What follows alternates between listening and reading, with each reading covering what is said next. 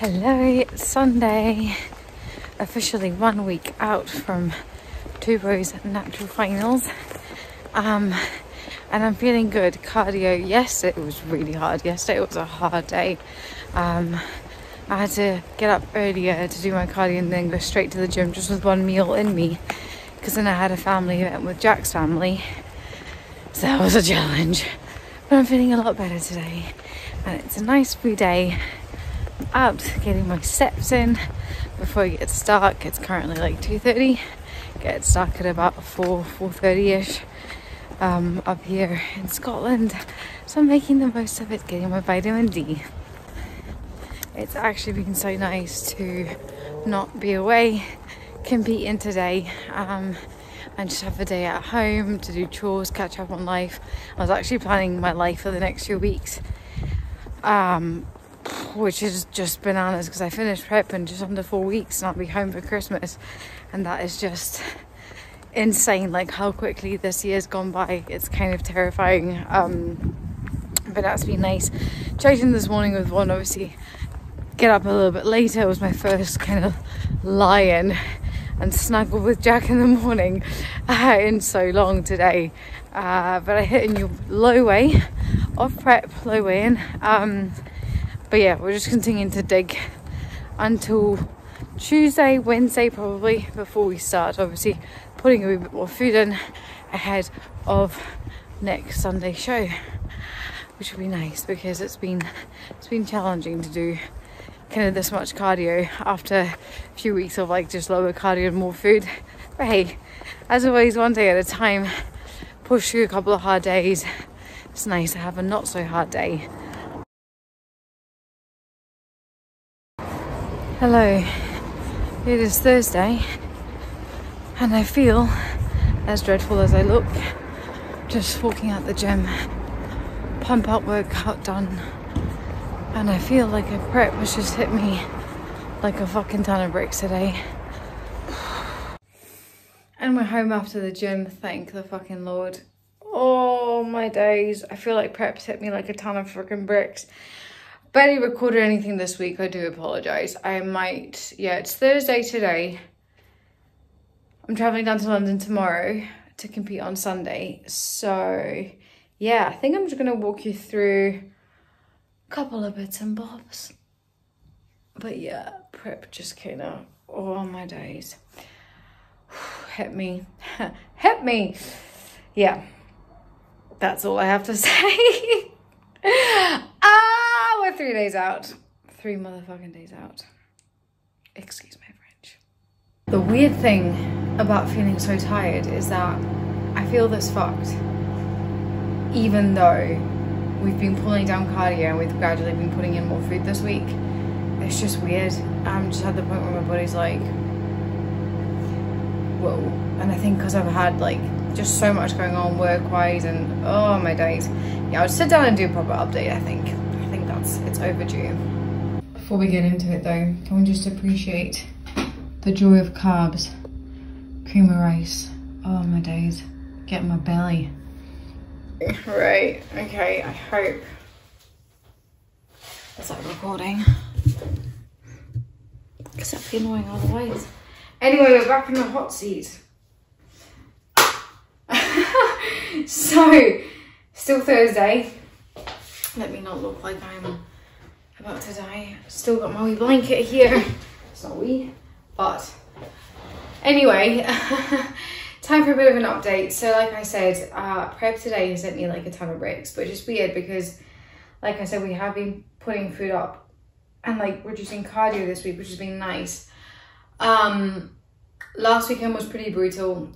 Saturday I had like no energy, like and I had a family event with Jack's family and it was so lovely, but if I didn't have that, like that, yeah, it would have been one of those days where I sit on the sofa after the gym and I don't talk to anyone, and I would have been very happy to do that too. But yeah, then we kept high cardio on Sunday, hit a new low, and then on Monday my body weight went up by like 1.1 kilos. So I was like, hey, great, I fucking love this. But you know, we're looking good, Vaughn's happy, whatever. I just kind of gets to a point where I'm like, you know what, nobody gives a shit. So I'm just going to focus on moving forward. And so yeah, so that was Monday. We reduced, did we reduce cardio? Yeah, we did. We did just half an hour on Monday, Tuesday, 20 minutes yesterday. And like I said, we've been gradually putting food up. And then today, no cardio, but for some reason, like, this is the thing with prep, especially at this point, where you go from feeling fine to feeling awful in like a split second. You know, like, I've just had carbs and I feel okay right now, but probably gonna crash later on. And I've been sleeping really well. Oh my goodness, I don't know, I think I said this in the last one, but Fade Out, you guys, Fade Out by Redcon is the stuff. Like, crack. It's so good. It's not like crack, because crack doesn't let you sleep, but that stuff is freaking incredible. We're like helping with my sleep and stuff, so that's been amazing. So I'm probably going to take that with me instead of wine actually for the weekend, because yeah, it won't give me a hangover and I'll actually sleep. So anybody, yeah, my brain's not working. I'm 3 days out. So yeah, so like I was saying, it's just been like a very intense week. Podcast I recorded with Liz came out yesterday and the response has been incredible. It's called Don't Ignore the Elephant, and we spoke about my experience with disordered eating and kind of my approach to developing self-compassion in regards to your own body and stuff. And it was such a nice conversation, and I was so grateful to have the opportunity to talk about those types of things with Liz, who is a client, or was a client of mine for about 18 months, starting just before lockdown. I used to struggle with, you know, what is the perfect body, because it goes from Kate Moss to Kim Kardashian overnight. Who are you meant to look like? I think it is so hard at the moment. Oh, it really is. And I'm grateful that I did not grow up in an era where social media was a thing, because I feel for the young people nowadays. Again, just that messaging is 200 times louder than when it was when I was a teenager and I would maybe pick up a Cosmopolitan magazine. It's so hard. And I think, as you said there, that question of, well, what is the perfect body? I think we're missing the question of, well, what does that look like for you? And how do we define these things? And who is providing these definitions? So yeah, and what else has been happening this week? Yeah, it's just been intense. Like I've said, I'm preparing my first submission for my psychology qualifications. Again, for those of you who don't know, I'm a trainee sport and exercise psychologist. I'm registered on the qualification pathway through the British Psychological Society, and there's different ways that you can complete this qualification down the route that I'm doing it, which is called independent training, which essentially means you're self-employed, you go out into the world and you find work to do as a psychologist, and then you basically report it back. And you can do that full-time in 2 years or part-time in 3 years or 4 years. I'm enrolled in the 4-year part-time route just because it means I can actually work and, you know, make sure that I'm making income from like both psychology and sort of coaching and stuff, because obviously exercise psychology isn't a very recognized field yet, but we're getting there. So yeah, I've just been preparing my first submission, which it's been going okay actually. I had a supervision meeting last week, and just based on the feedback that I've then been communicating with my supervisor, she's really happy with kind of where I'm going with my work. I just feel like there's so much of it to do and not enough hours in the day. I genuinely, like, yesterday I was at my desk. Bear in mind, I did have like check-ins and cardio and shit to do and steps, but I was at my desk from like 6 a.m. till 8 p.m,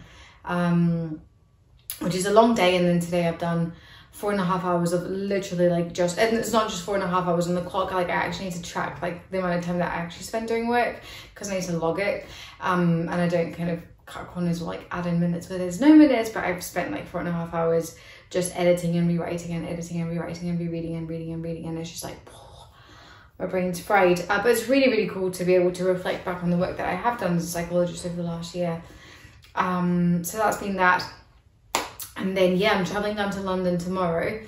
So I had to go into town today, get some bits and bobs, like the chicken that I get from Marks and Spencer's for show day, which is like basically protein and doesn't have any trace fats or carbs, which again, it tastes so good. Oh, that's like my show day treat. And then I went to the gym, and it's just cold, man. I just had no energy. But I did that. And then I was going to say something. Oh yeah, I basically just need to pack tonight, and I need to just kind of figure out what the hell I'm taking with me, because I'm competing, so traveling down to London tomorrow, staying with Indra, going to Maidenhead on Saturday, exactly as I did last time for the Two Bros Regional, and then going back to London after the show on Sunday. Hopefully it won't be as late because the Bikini is due to be on stage at 3 p.m, so it'll be 4:30 p.m. as per Two Bros, but at least it won't be 9 p.m, which is great. So then staying in London on Sunday night, and then Monday morning, when I normally go to the gym, do cardio and train and whatever, I am catching a train to Liverpool because I'm presenting at the Divisional Sport and Exercise Psychology Conference through the British Psychological Society. So I'm presenting a workshop alongside 3 other colleagues whom have started the AAAH network, which is the Applied Psychologist and Physical Activity Network. So we're running a workshop, which is going to be amazing, but I'm going to be like there with my tan. So we're presenting at 11 o'clock, so I get to Liverpool at like 9. I'm going to go straight to the conference venue with all my luggage, have to dump it somewhere because my Airbnb, I can't check in until 3. We're presenting at 11 till like 1:30, I think. Then we're recording a podcast, the 4 of us. Then I'm going to my Airbnb, dumping my crap, going to the gym, training legs, doing cardio. Then we're going out for dinner, but I can get like some steamed greens and I'll bring my own protein. And then on Tuesday morning, going to the gym, training upper, doing cardio first thing. Then going to the conference and coming back to Scotland. And then I will be, what will I be, like 6 days out from a photo shoot. So I'm doing a photo shoot with Tony Thompson, TT Image, a week on Monday. So basically next week I'm back into peak week for a photo shoot, which I think is actually going to be really good because I think it will just kind of make the weeks go by quicker, because then after the photo shoot, I'll literally be like 13 days out from my last show. And I'm getting to the point where like, I know after like, if this was my last show this weekend, I feel like I had more in me. I think because I prepped for 24 weeks last time, I'm like, well, I know I can do it, but it's getting to that point where I'm like, whoa, I'm tired. I'm very tired. Definitely more food focused. And it's weird because I never buy, like I've never bought kind of goodies for post-show and stuff, but this year I have, like not that I've accumulated loads of stuff, but because also I know that I'm going home right after my last show, like by the time I actually get back and have access to the food that I've bought, I'll be like, it'll be after Christmas, and I'll only be here for a few days before we go on holiday again. So anyway, but I bought in October those pumpkin spice bagels, because I've never tried them, because every single year that they've come out I've been dieting, so I was like, I'm not missing out again. So I've got them in the freezer. They've been there for like over a month now. Talk about delayed gratification. And then I've got 2 Vigo chocolate bars that Jack got me for my birthday in July. I'll be taking one with me for post-show. I've got some like protein cookies that I bought from my protein, I think they've got like 2 of them and 1 protein chocolate wafer, so I'll really take one with me home, because I've ordered like protein bars from Awesome Supplements for when I'm home to kind of like help me reverse and whatnot.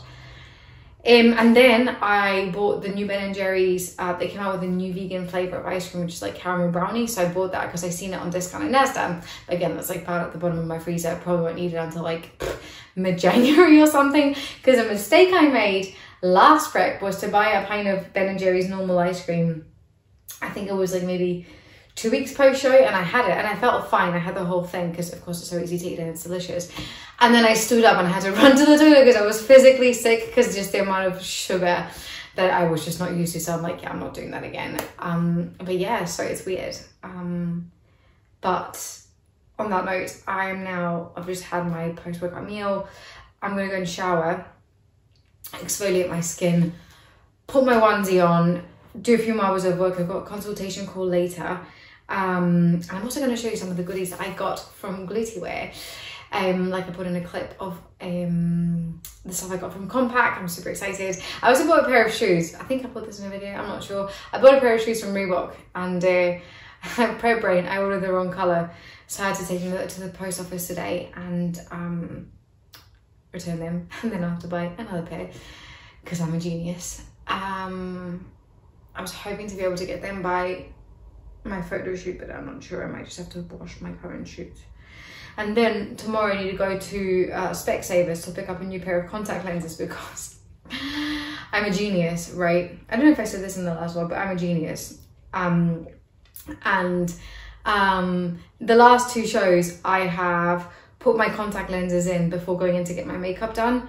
And no. First show, I went to get my top coat of tan and then my makeup was straight after. So I put my contact lenses in beforehand with 1 coat of tan. My second show day, I had my makeup and then I had my top coat of tan. So I put my contact lenses in.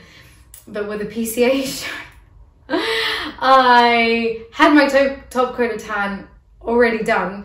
And then I went to get my makeup done and I was like, I'm just going to put my contact lenses in as I always do. Well, of course, put my finger in the freaking liquid and I was like, oh, tan just coming in, my contact lenses were stained. I was like, how am I so fucking smart? So yeah, that was my last pair, so I had to order another pair to carry me over till like my next order comes in. So yeah, I am a genius. So yeah, I'm gonna stop rambling. This is just a pretty boring vlog, to be honest. I'm sorry. But hey, this is the reality of prep. It's really not that fucking interesting, and also I have like no energy. I really can't be bothered with most things most of the time, particularly at this point. Also, you can see the absolute disgraced state of my nails.